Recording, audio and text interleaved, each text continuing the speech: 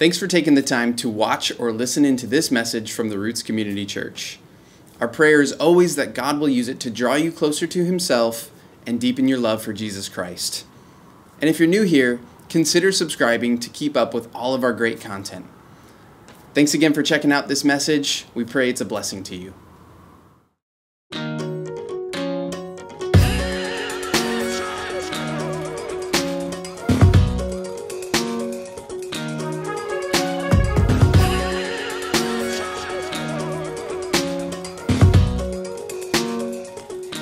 So some great guys preached the last few weeks. Bobby, Greg, Jim did a phenomenal job working through some of Romans 6 and Romans 7. And I get the opportunity to jump into Romans 8, which I'm grateful for because they took some hard text I didn't have to preach through. Jim last week had a really difficult text, and he did a killer job with it of wrestling through the I do what I don't want to do and what I hate to do, I end up doing. Text where Paul seems a little bit bipolar or schizophrenic or something. But we can all relate, can't we? Like, what I don't want to do that anymore. I'm no longer that person. The old me is dead and gone, and yet here I am doing dead things. How did this happen? And so that we're reminded that our hope is in Jesus Christ and not in our own strength to be able to abide and move forward in the Spirit. So we're going to continue in some of that today, and I hope that through today's message you will have more assurance of your salvation. Yeah. One person's excited, the rest of you are just here for the day. I'm just checking the box. I went to church this morning. God, are we good? You'll see that's not how you're good. By your church attendance. Not even by knowing Scripture, it's by knowing the God whose word it is. And so let me just remind you that we ended part of last week in Romans 7. Paul said, "What a wretched man I am. Who will rescue me from this body that is subject to death?" And then he says, "Thanks be to God who delivers me through Jesus Christ our Lord." Amen. That in some of our realization of the fact that we still live in a body that is prone to sin, that we need delivered, and that we have a deliverer, and the deliverer is Jesus Christ. Today, if you're taking notes, write this down for the title: Made Alive by the Spirit to Live by the Spirit. I hope you heard that. Made alive by the Spirit to live by the Spirit. We're going to start by just reading through the text in Romans chapter 8. It's 17 verses, so it'll take us just a moment, but bear with me. "Therefore, there is now no condemnation for those who are in Christ Jesus, because through Christ Jesus, the law of the Spirit who gives life has set you free from the law of sin and death. For what the law was powerless to do because it was weakened by the flesh, God did by sending His own Son in the likeness of sinful flesh to be a sin offering. And so He condemned sin in the flesh in order that the righteous requirement of the law might be fully met in us, who do not live according to the flesh but according to the Spirit. Those who live according to the flesh have their mind set on what the flesh desires, but those who live according to the Spirit, in accordance with the Spirit, have their mind set on what the Spirit desires. The mind governed by the flesh is death, but the mind governed by the Spirit is life and peace. The mind governed by the flesh is hostile to God. It does not submit to God's law, nor can it do so. Those who are in the realm of the flesh cannot please God. You, however, are not in the realm of the flesh, but are in the realm of the Spirit, if indeed the Spirit of God lives in you. And if anyone does not have the Spirit of Christ, they do not belong to Christ. But if Christ is in you, then even though your body is subject to death because of sin, the Spirit gives life because of righteousness. And if the Spirit of Him who raised Jesus from the dead is living in you, He who raised Christ from the dead will also give life to your mortal bodies because of His Spirit who lives in you. Therefore, brothers and sisters, we have an obligation, but it is not to the flesh to live according to it. For if you live according to the flesh, you will die. But if by the Spirit you put to death the misdeeds of the body, you will live. For those who are led by the Spirit of God are the children of God. The Spirit you received does not make you slaves so that you live in fear again. Rather, the Spirit you received brought about your adoption to sonship. And by him we cry, Abba, Father. The Spirit himself testifies with our spirit that we are God's children. Now, if we are children, then we are heirs, heirs of God and co-heirs with Christ, if indeed we share in his sufferings, in order that we may also share in his glory. It's a long text, but it's powerful. It is so good. And we're going to just dive right into kind of going verse by verse through this because it's a lot. And so if you're taking notes, write down, free from the penalty and power of sin. There better be some amens today because this text is amen worthy. Not because I have anything great to say, but the text is amazing. Therefore,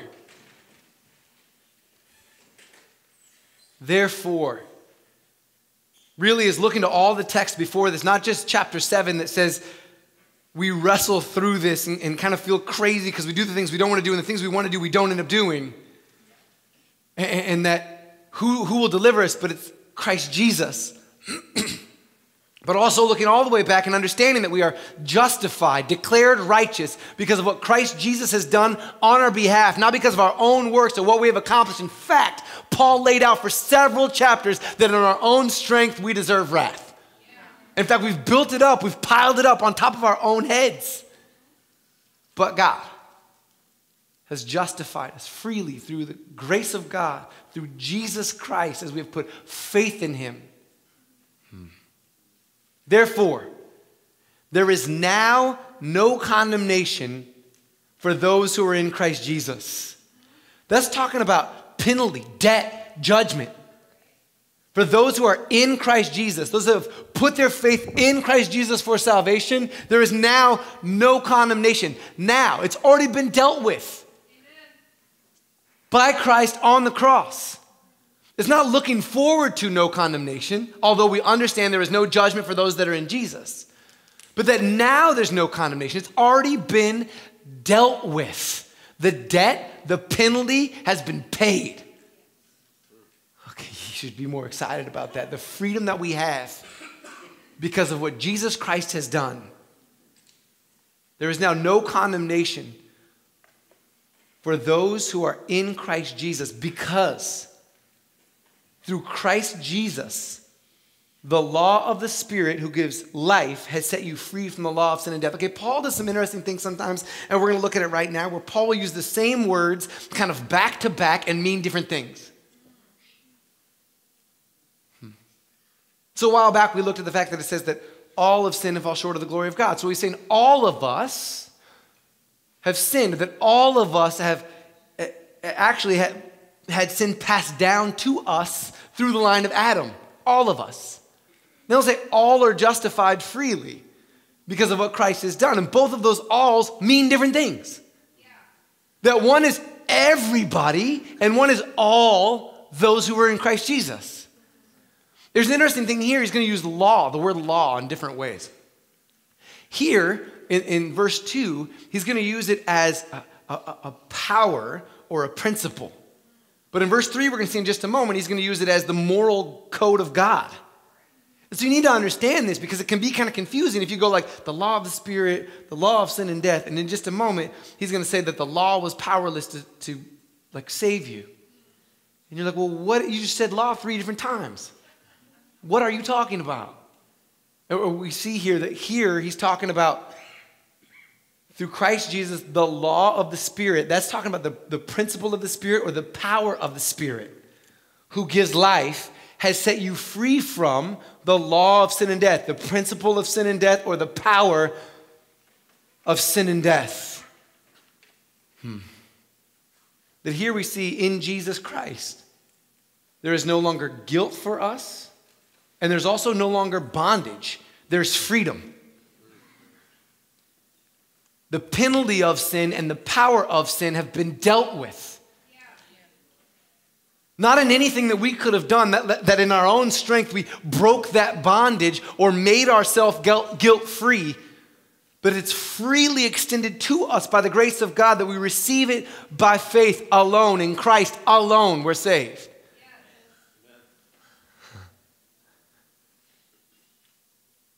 If you're taking notes, right? The power to be righteous. The power to be righteous.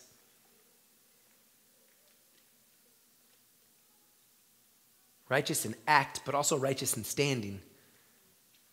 There's a righteousness that is a right with God. I'm made righteous, I'm made right with God and right standing with God. But there's also righteous acts. Like if I do something righteous and right, it's a right action before God. We need to understand that. In fact, in the title of my message today, Made Alive by the Spirit to Live by the Spirit, you'll also see it's made holy by God to live holy to God. Yeah. Made righteous by God to live righteous before God.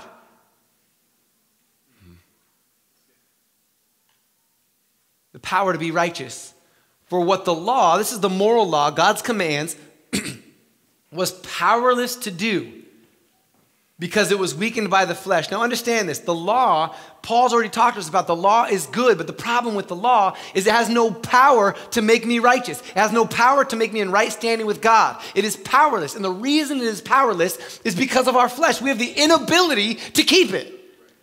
If somehow we would have been born without inherent sin and been able to keep every part of the law, then it would seem that it had power. But the law is powerless. You know that. Look at the commands of God and see how well you've done. And you go like, I don't feel righteous at all trying to keep that by myself.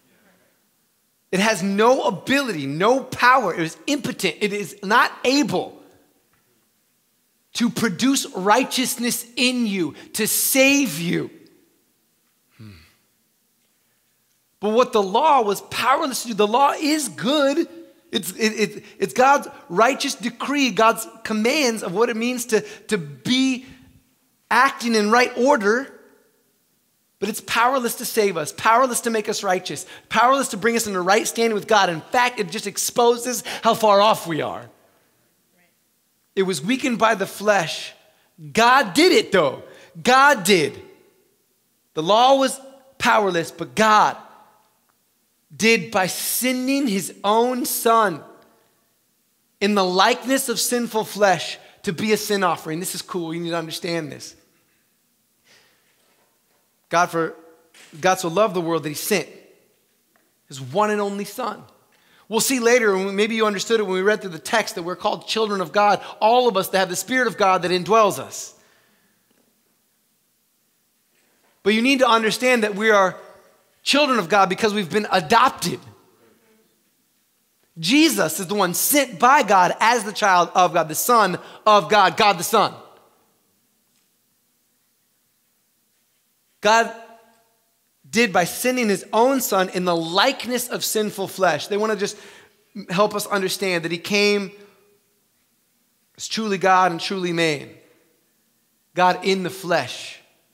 But he did not have the sin that was passed down through all of us through Adam. Like us, but without sin. To be a sin offering. I love in 1 John chapter 4, verse 10. It says, this is love. Not that we loved God, but that he loved us and sent his son as an atoning sacrifice for our sins. Can we go back to the Romans text? To be a sin offering, that Jesus was sent knowing that was his job, that was his role. Live the perfect, righteous life we cannot and have not lived in our place for us. And then to die, the death he did not deserve because he lived the sinless, perfect, righteous life. But to die in my place and in your place for the sins that we have committed, so that there would be an offering for our sin, an unblemished unblemished offering for our sins in our place. And so he condemned sin in the flesh. Now check this out. Just a moment ago we said that there is now no longer condemnation for those that are in Christ Jesus. It doesn't mean that our sins aren't condemned. They've been condemned. There's no longer condemnation for you because Christ took the condemnation of sin on himself. He condemns sin in the flesh. It's been done. Jesus, the cup he drank is the cup of the wrath due sin. He drank it in our place, on our behalf, in order that the righteous requirement of the law might be fully met in us. Well, I haven't lived it. I don't think it's too far for me to say that you haven't either. The righteous requirements of the law we haven't done, but Jesus Christ has, and that he was the sin offering. He took our sin on himself and, wait for it, extended his righteousness to us, gave us his righteousness. That the righteous requirement that was demanded of us to be in right standing with God is given to us in the great exchange. 2 Corinthians 5:21, here it is. God made him who had no sin to be sin for us so that in him we might become the righteousness of God. Let that settle. The righteous requirement that is necessary has been obtained by us through Christ. Or for us, not by us. For us, by Christ. Go back to the Romans text. Us who do not live according to the flesh, but according to the Spirit. Now, earlier we saw that it was weakened by the flesh. We don't live according to the flesh. In the flesh, Jim last week when he preached did a great job talking about the flesh, that it's the fallen, egocentric human nature. It's the sin-dominated self. In fact, Jim called it the me, I.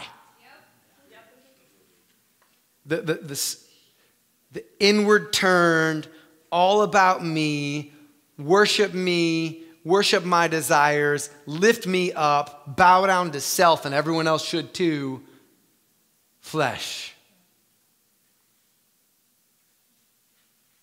God has given us the power to be righteous. He's shown the power for righteousness through Christ and given us the power to live righteous according to his Spirit. We are made holy by God to live holy to God. I hope you heard that. Yes. Listen, us doing all the requirements of the law, you can't do it. There's no way. You've tried. You failed. You know it. Yep. I've tried. I've failed. I know it. Thank God that that's not the way that I'm saved. That's not the way that you're saved. And understand that now, from a new perspective, a grace-driven effort, my life should reflect the fact that I long to please him. Will I do that perfectly all the time? I can't wait till that day, but until then, Romans 7 is still a real part of my life. That I still am going to do some things that I hate to do, but guess what? Now I hate to do them.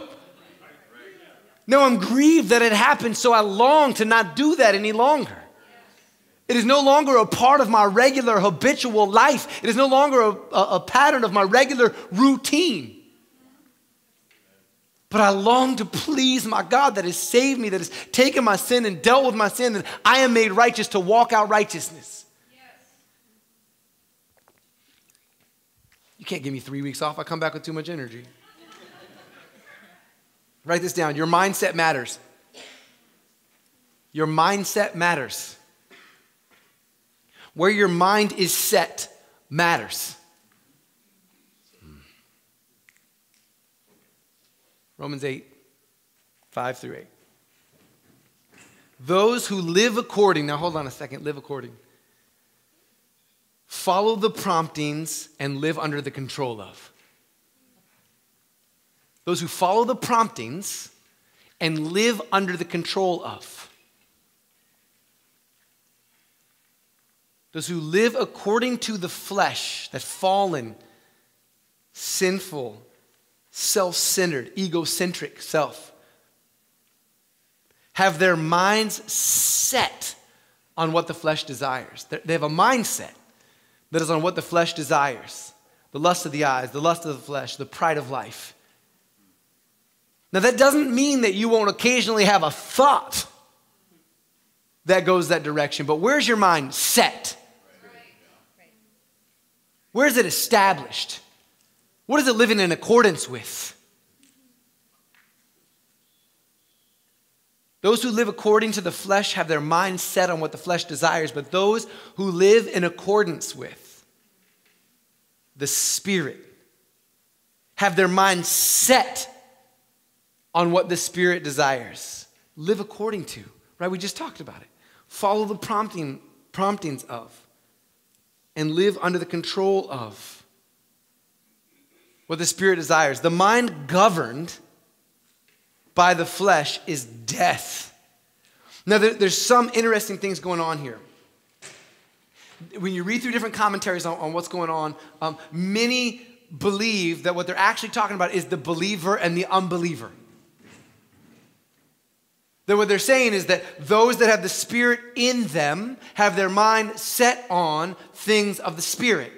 Because now they are regenerated. They are a new person. They're reborn. They're part of a new family. And that it is the only way to make sense of your mind being set on the Spirit, because you can't set your mind on the Spirit if you don't have the Spirit in you. Also, there's an idea of, okay, but what about for the believer that still sometimes sets their mind on these things? The believer doesn't live in the realm of the flesh. Okay. They live in the realm of the Spirit. They sometimes do things in accordance with the flesh. That's when they're sabotaged, when they're sidetracked, when they get off track. But primarily what they're talking about here is what the believer does and what the unbeliever does. Those that live in the flesh and those that live in the Spirit.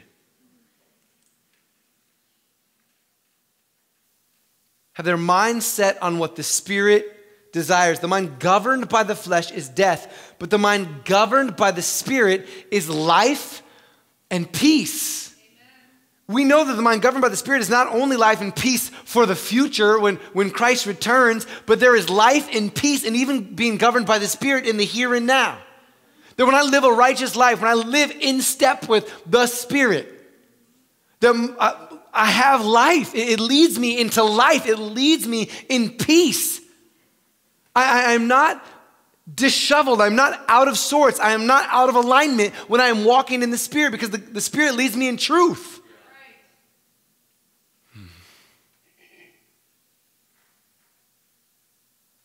The mind governed by the flesh is hostile to God. Dang. It does not submit to God's law, nor can it do so.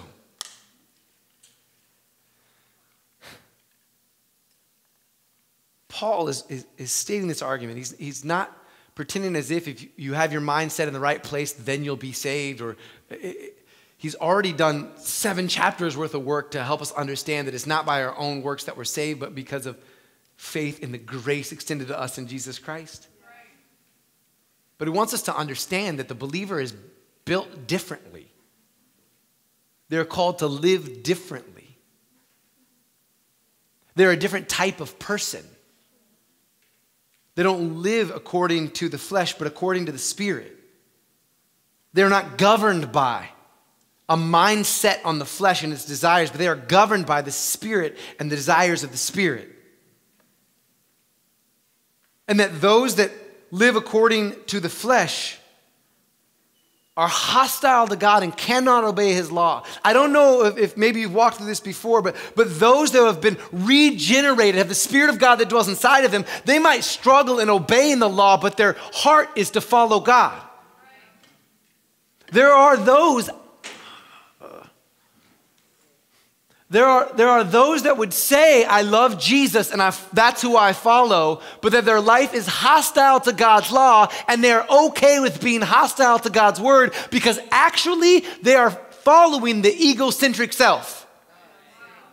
And so when they're confronted with the truth of God's word, they must decide, who do I really serve? Everybody can pretend that they submit to God's law when they want to follow what is being told. The only way you can tell who really is in charge, who really is the priority, is when there is a conflict. So when the word says something, but your flesh says something, that's when you get to see who you actually follow. And I'm not saying on the day-to-day you won't struggle. We went through chapter 7.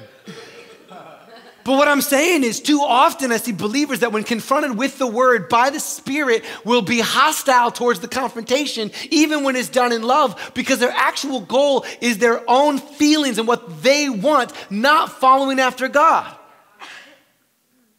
And that should concern us. I don't know how many times that I've had the unfortunate responsibility, maybe opportunity, to sit with those that would say, this is what I'm going to do. And I would have to say, this is what the word says you should do. Right. And they would say, yeah, but this is what I'm going to do. And I would say, my heart hurts. Right. I have concern for you. Because what you're telling me right now isn't that will be hard, but I want to follow God. What you're telling me currently is, I know that God doesn't want that and I don't care. Right. You're currently being hostile towards the law of God, and that should bring you great concern. Because where you are indwelled by the Spirit, it drives you towards truth and to follow Christ.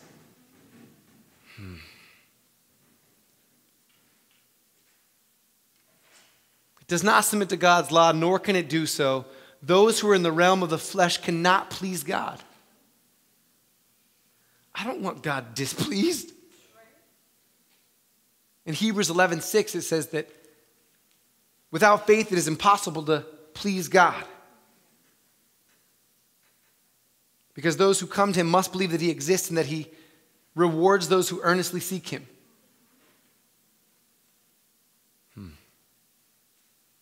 That you must have faith to please God. It is impossible to live by the flesh, to be consumed by the flesh, to have all of your attention set on. In fact, when we talk about mindset, it's to focus intently, it's preoccupied, it's to give all attention to. And so it's that the focus is not God, the focus is self, the focus is flesh, the focus is this world, the focus is everything but God. And in that state, it's impossible to please God. It is hostile towards God. It is in desperate need of an intervention by the Spirit to make a hard rock heart turn fleshy. To have death be turned to life. Focus on right things. Listen, I can't get into all of it today, but you could read all of Colossians 3. You could read Galatians 5. To kind of work through this. But I want you to think through this question. Where's my mindset? Where's my heart set? Where's my treasure at? It reveals who God is in your life. Look at Colossians 3. Just 1 through 4. You can read the rest on your own. Since then you have been raised with Christ. Set your hearts on things above where Christ is seated at the right hand of God. Set your minds on things above, not on earthly things, for you died, and your life is now hidden with Christ in God. When Christ, who is your life, appears, then you also will appear with him in glory. Listen, trying to help us understand, like you need to be focused on where your life is, where you're at, to understand who you are. Set your mind, set your heart on heavenly things, on Jesus Christ. Yeah. Philippians 4 and verse 8, talking about what our minds should be consumed with. It says, finally, brothers and sisters, whatever is true, whatever is noble, whatever is right, whatever is pure, whatever is lovely, whatever is admirable, if anything is excellent or praiseworthy, think about such things. that there's a focus, there's a mindset. We need to focus on right things, and we need to fight wrong things.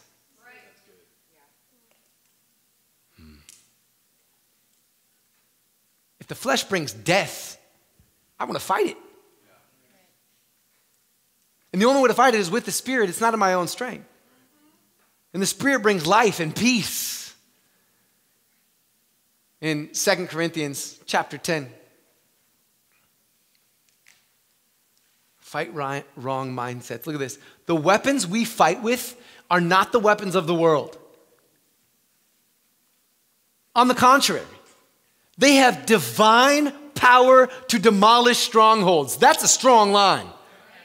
Divine power to demolish strongholds. We demolish arguments and every pretension that sets itself up against the knowledge of God, and we take captive every thought to make it obedient to Christ. Listen, where the law is powerless to save and bring obedience, the Spirit is powerful to save and bring obedience. And that we take captive every thought to make it obedient to Christ. Random thought comes through trying to take me towards the flesh, towards the world. It's the devil planting thoughts in my life, that I have the power, the divine power, by the Spirit of God, to grab that thought and force it into obedience to Christ. Take it captive and go like, hold on a second, that's not true. That's not who I am. That's the old me. That's the dead me. That's dead in God. That's the flesh. I don't live in the realm of the flesh. I live in the realm of the Spirit. I'm not governed by the flesh. I'm governed by the Spirit. Amen. Your mindset matters. Focus on right things. Fight wrong mindsets. Oh man, I have a lot of verses still to go through. Write this down. You are in the Spirit, and the Spirit is in you. I love this. It happened several times that we're in God and God is in us, that we're in Christ, Christ is in us, that we're in the Spirit, Spirit's in us. And it's this interesting thing where you kind of get, okay, I'm in God, but God is in me? Anybody else? I'm the only one that does that. Okay, cool. Check this verse out. You, however, are not in the realm of the flesh. Now listen for a second. He's talking to believers, and he wants them to understand. You just wrestled through in the text, like, hold on a minute. Sometimes I feel like I'm in the flesh. Sometimes I'm in the Spirit. You just made it sound like those are like believer and unbeliever. Now I'm kind of wondering, where am I at? Paul wants to bring some assurance. He's like, you, believers, are not in the realm of the flesh, but are in the realm of the Spirit, if indeed the Spirit of God lives in you. And if anyone does not have the Spirit of Christ, they do not belong to Christ. Now listen to this. He says, without the Spirit inside of you, you cannot belong to Christ. Right. And, wait for it, that means if you belong to Christ, the Spirit of God lives in you. And some have wondered and wrestled through, well, I believe in Jesus. I put my faith in Jesus for salvation, but do I have the Spirit of God? Because some have told them you need to wait for some extra thing. Maybe you need to be baptized. Maybe there's a baptism of the Holy Spirit. Listen, this says if you belong to Christ, His Spirit is in you. In fact, the only way to put your faith in Jesus is to be regenerated. The Holy Spirit does a work in you to bring you to life.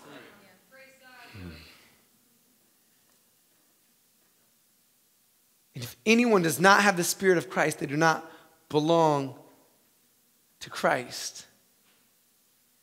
That we have the Spirit of God that lives in us. And go ahead and let that sink in for a second.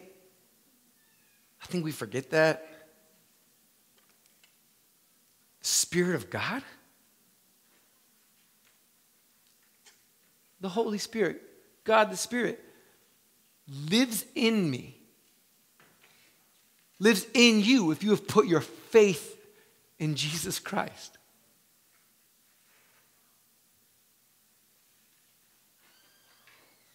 I want that just to sit for a second.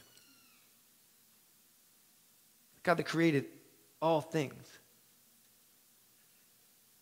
with a word,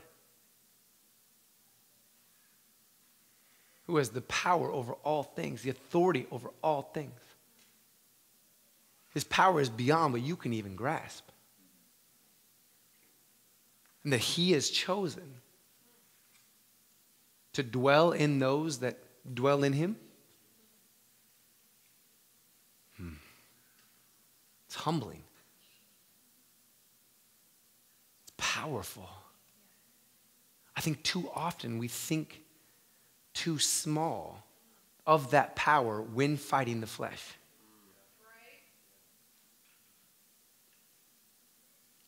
So the sin that might be whatever our appetite for sin is comes back around and we go like, I always fail at this. I don't think I can fight it. You can't. And you have forgotten who lives in you. And for a moment, you have considered that sin is stronger than the spirit that lives inside of you.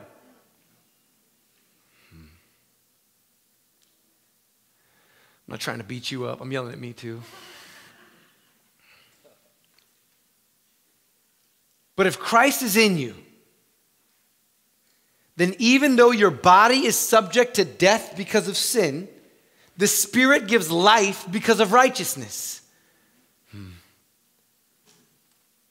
And if the Spirit of him who raised Jesus from the dead is living in you, he who raised Christ from the dead will also give life to your mortal bodies because of his Spirit who lives in you. Now understand this. He's saying your body's going to die because of sin, but you don't live just in the flesh. You live in the Spirit, and because of that, there is life for you.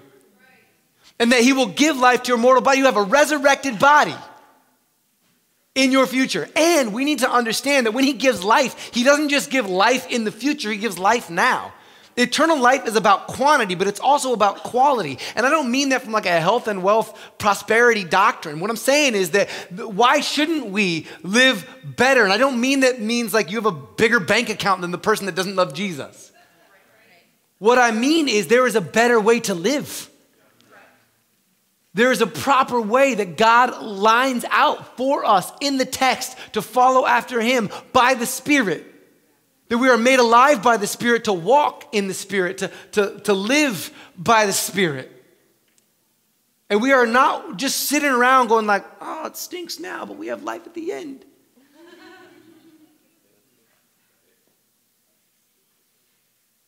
But we rejoice. We walk in joy. We still suffer in this broken, sinful world like everybody else. And we rejoice. We have joy. You are in the Spirit, and the Spirit is in you. I love in 1 John 4, 13 through 15 says this. This is how we know that we live in him and he in us. He has given us his Spirit. And we have seen and testified that the Father has sent his Son to be the Savior of the world. If anyone acknowledges that Jesus is the Son of God, God lives in them and they in God. Yeah. And that acknowledgement isn't just a head knowledge. It's an understanding of that and putting your faith in Jesus Christ for salvation. I feel like I should call the worship team up and they're just going to stand here for a while because I have a lot more preaching to do, but... Go ahead, come on up. It'll make me move faster.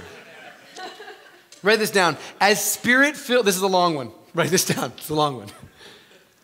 As Spirit-filled believers, we have an obligation to live according to the Spirit. As Spirit-filled believers, we have an obligation to live according to the Spirit. Let's keep moving in the text. Therefore, brothers and sisters, as believers, we have an obligation. But it is not to the flesh to live according to it. For if you live according to the flesh, you will die. But if by the Spirit you put to death the misdeeds of the body, you will live. Now hold on for a second.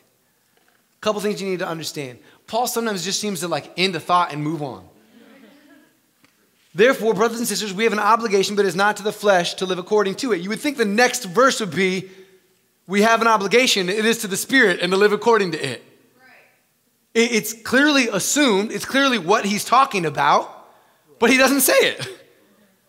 He says, for if you live according to the flesh, you will die. But if by the Spirit you put to death the misdeeds of the body, you will live. This almost sounds like once you put the misdeeds of the body to death, then you have life. And it almost sounds like you have to work through something. You have to kill some stuff before you're given life. And that's not what Paul's saying. He says, by the Spirit, you already have to have the Spirit in you to be able to put the misdeeds to death in the first place. You already have life in you. Now live that life. Live the life. Walk it out. For if you live according to the flesh, you will die. But if by the Spirit you put to death the misdeeds of the body, you will live. Again, read Colossians 3. It talks a lot about putting things to death. Galatians 5 says this, verse 24 and 25.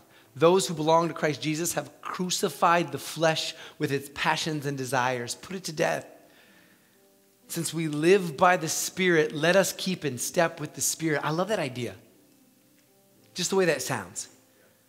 Since we live by the Spirit, stay in step with the Spirit. Stay in step with the Spirit? Like the Spirit has a pace?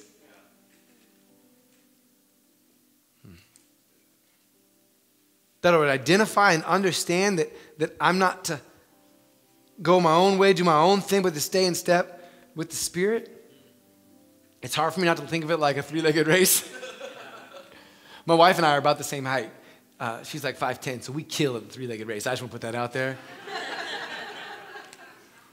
Love you, babe. But there's this idea of the reason that it works well is because we are in sequence with each other. That to be led by the Spirit is to stay in step with the Spirit. And too often we make led by the Spirit to be only or primarily about like, God, what's the next thing you want me to do? Like what job? Who's my spouse? Where do I move? And I'm not saying that you shouldn't go to God with that. You should. But too often we forget like the primary duties of the Spirit in teaching us in truth and pointing us towards Jesus and sanctifying us, the will of God, that we would be sanctified. And that staying in step with the Spirit is walking in the Spirit. It is denying and killing off the flesh and following after God and obeying His commands.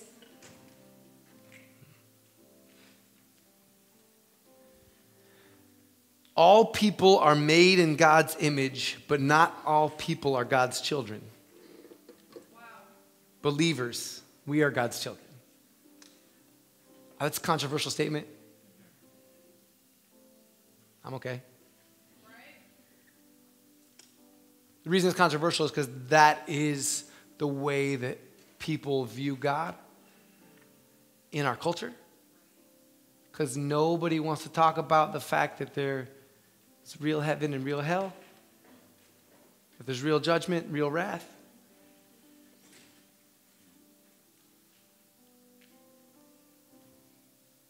And so they make these blanket statements by like, everybody's a child of God, which the Bible doesn't say. Now, every human is an image bearer. And so they have value. And so I'm not trying to like bring people down in their sense of value as image bearers of God. Human life is valuable. But I need you to understand there's a difference between just being born and being born again. There's a difference between being an image bearer because you come in the line of Adam, who is in the image of God, and being a child of God adopted through Christ Jesus. Yeah. The text would say, for those who are led by the Spirit of God are the children of God. The children of God. The Spirit you receive does not make you slaves so that you live in fear again. Can we go to that 1 John verse real quick? 1 John 4:18 says this. There is no fear in love, But perfect love drives out fear, because fear has to do with punishment.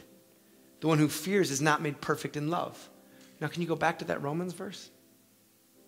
The spirit you received does not make you slaves so that you live in fear again.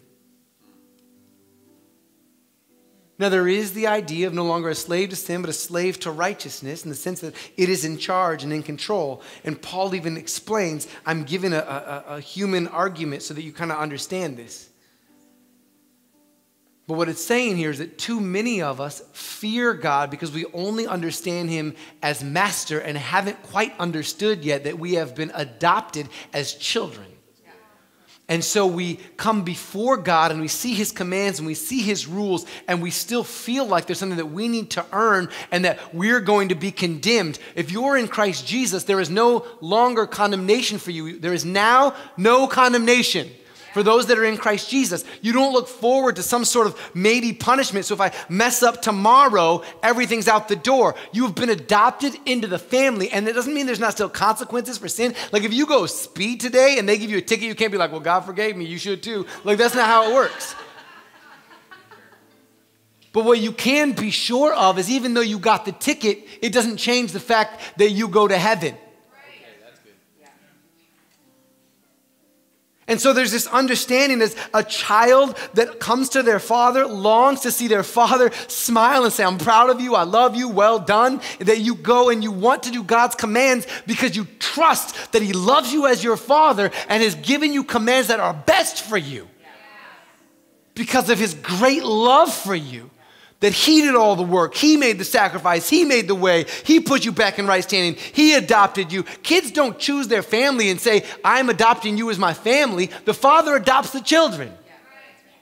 And there is this understanding in this culture at the time where if you were adopting someone into your family, they took on the inheritance. Like they became a part of the family for real. I need you to understand this because some of you are still walking around waiting for God to get you. Every time you sin and you have forgotten that you are no longer under condemnation. You have a wrong idea. Maybe you understand him as father, but you have a wrong grasp on what father even means because you've seen it through a worldly view. And so you can see it as maybe abusive or coming to get you or always looking to discipline and never looking to love. And you need to understand it in the context of how the Bible says it. This is how we know what love is. That God moved. That God cares. That God made a way. Some of you need to just be set free because you live in fear. Which means you don't quite yet understand the love. The love has not quite been made complete in you because you still are walking around in fear. And I don't mean that you don't have this healthy fear of God because he's massive and above everything. But what I'm saying is you don't fear him like he's going to punish you or condemn you, but you understand him as your father. Yeah. And you don't come arrogantly before him, but confidently knowing that he enjoys spending time with you. Yeah. In fact, he enjoys it so much that Jesus died so you could do it. The spirit you receive does not make you slaves so that you live in fear again. Rather, the spirit you receive brought about your adoption to sonship. And by him we cry, Abba, Father. Maybe you've heard it understood before. This is an intimate call to Father. And nowhere before Jesus is on the scene do they look to God as Father. But Jesus comes as the Son and the heir and says, you'll be co-heirs with me. And when you pray, say, our Father. It's a statement of intimacy and relationship and closeness and care and love far beyond a distant, foreign God. And that all those that put their faith in Jesus have become children of God, brought into the fold, adopted into sonship. No longer to be afraid of condemnation and walk around like if I mess up. It's not that today there's no condemnation, but tomorrow It's been dealt with. There is no judgment for you in the future. It's been dealt with by Jesus on the cross. You are a child of the Most High God. And by him we cry, Abba, Father. It's the sense of, some have said it's like saying daddy in our current culture. And I'm scared to say that because too flippantly I've heard people go and pray to God in like a flippant way. Right. Daddy instead of an intimate Father. Father. So we look around sometimes and we forget. We see things that happen to us and we forget. And we can start to, this is hard. We think of God doing stuff to us in a cruel way, or we've missed it. We totally missed it. We totally don't understand in that moment who our Father is. Does he discipline? Yes. But more loving and nurturing than you could ever grasp. Yeah. And for our ultimate good. The Spirit himself testifies with our spirit that we are God's children. Now, if we are children, then we are heirs, heirs of God and co-heirs with Christ. If indeed we share in his suffering in order that we may also share in his glory. I have several verses I want to explain that with, but I'll do it next week. Because next week's going to talk about suffering and glory to get us started. But I need us to understand that it's saying, as children of God, actually walk it out. That a child would look like their father. That they would follow in his footsteps. That they would look to him for truth. That they would look to him for alignment. That they would look to him for understanding. That we would trust in God.